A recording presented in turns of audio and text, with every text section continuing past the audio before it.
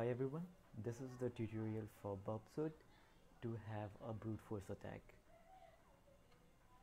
To view every HTTP request, you will need to attach Foxy proxy on your Firefox browser, which will route all the requests to burpsuite, and then inside the burpsuite you will be able to view all the requests and tamper with them. Then burpsuite will send the request to the target website, and the request will trace back the same path and get back to the browser. So first of all, let's attach Foxy proxy to Firefox. Here I have already installed Foxy proxy. So go to options, add. I can write title as new proxy. IP address is 127.0.1. This is the IP address of your own computer. Port is 8080.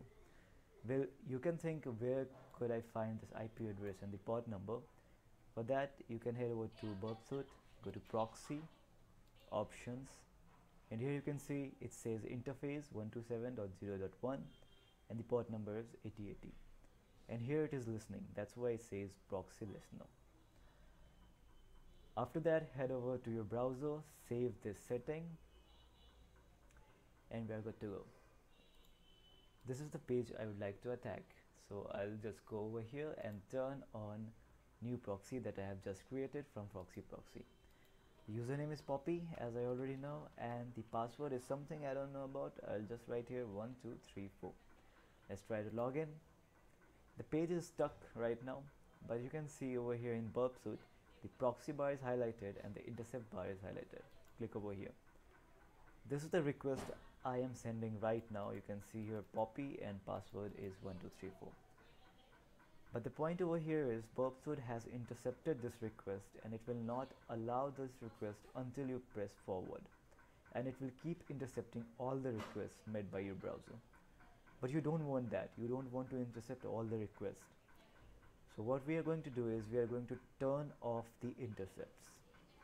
Now burpsuite will not intercept any HTTP request, but it will log all the requests in the target tab. So over here in the targets tab, you will be able to see all the requests that are being logged over here. So let's go back over here and try to log in once again. It says incorrect credentials, and now in the target tab there is pf.eh.codingliquors.com, the domain we are attacking over here. So go to this target. Now whenever logging in or whenever changing any data on the server, the request type is usually post. It is not get. The pointer is it could be anything else but not get. So right now we are concerned about post request because logins happen in post request. So this is the request in which our login ID and password most probably is. So right click on this and send to intruder. Now intruder tab is highlighted, open it. The target is correct, port is correct. Go to positions. We don't want to brute force all these positions because we already have certain information that username is Poppy. So clear all the points. After that, we'll add this brute force symbols on just the password. So select password and add the symbol. We'll go over to payloads. Now there are different types of payload list. Simple list, you can have a list of payloads that you can try.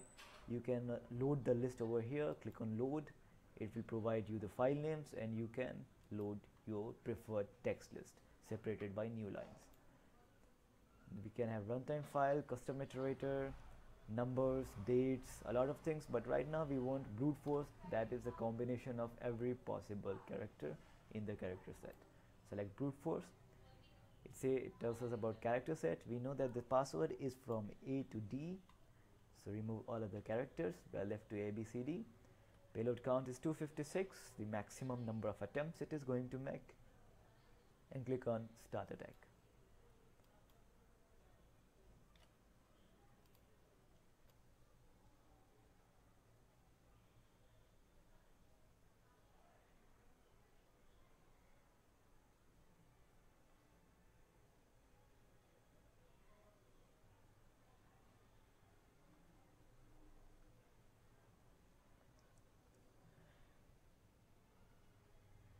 Now it will slowly attack the server. We know that the length is going to change for the correct payload because the length of yes is 3, length of no is 2. So basically when the server returns invalid password and valid password, lengths usually differ. So we'll sort by length, and over here we can see the payload, it was ACBA, length was 467, that is different from the others, and it is most probably the correct password. We can see the response over here as well. In the response it says logged in true, that is, this is the correct password. We can stop the attack right now and close this window. First we'll check it over here, poppy and ACBA, login, and it logs us in.